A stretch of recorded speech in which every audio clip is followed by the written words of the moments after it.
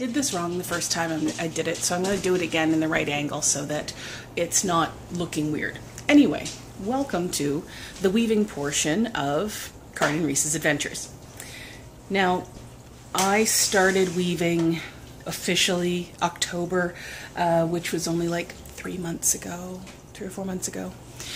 Anyway, I've had this loom for a long time, but I hadn't actually started weaving yet, and I'm wandering around getting my coffee, by the way, so that's terrible lighting. Okay. Anyway, so this is going to be done in sections so that you can follow along while I do a complete project end to end. I know that there's a lot of information out there about weaving, specifically on a rigid heddle loom. The community is fantastic, but sometimes it can be a little bit confusing, so I'm going to try and break it down a little bit, keep it a little bit interesting, and hopefully we can make something together and you'll find this helpful. So this is a Kromsky 32-inch rigid heddle loom. Now when I bought mine 10 years ago, 8 years ago, it was just a Kromsky harp.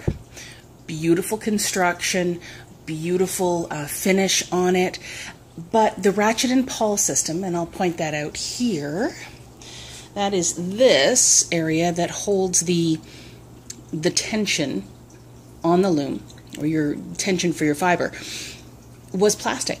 And in the time that I had this in storage and pulled it out, they have upgraded to the Kromsky Forte, or it's a Harp Forte, excuse me, and they changed out the plastic ratchet and pawl for metal ones. So I was able to purchase those and upgrade them. The other thing that my husband has done for me is I noticed that I was having an issue with tension, and this is always a thing with weaving. Tension is an issue, and it had to do with these here. And this is literally what your warp threads are going to be attached to. And with the harp, they come in a wooden dowel. This was bending. Maybe I used too much tension. I like tension. So he swapped them out for me with aluminum rods. So they're solid rods, they don't bend, and you can get them at the hardware store, which is a beautiful thing. Okay, answer the question of what is a rigid heddle loom specifically. Rigid heddle loom means that this piece right here, which is your heddle, is firm, and it has firm eyes and holes, or slots, right?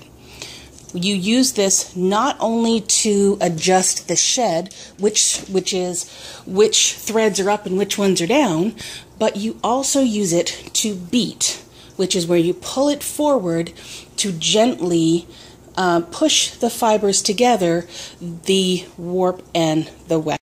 The heddle off, which is just, it sits there, so you just take it out. And I did that because I want to flip it over. I'm going to show you one of the ways that we create a warp. One of the ways is to use a direct warping method, and I'll show you that to actually warp this time. But I want to show you that the Kromsky is a little unique in that it has a built-in warping board, which is a way that you can put pegs in it and then wrap your warp around it to the length that you want, and then you transfer that onto the loom. And I'm going to flip it over and show you how that's done.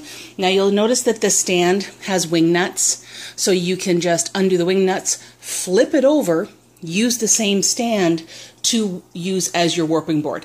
So just give me a second, I'll be right back. There you go. You can see that there are pre-drilled holes, and they're actually pegs. I have them downstairs. We're not going to use them today, so I won't worry about it. But you can then put the pegs in the holes and doing the count off to actually create a warp. At some point on this channel, I will go through that process with you.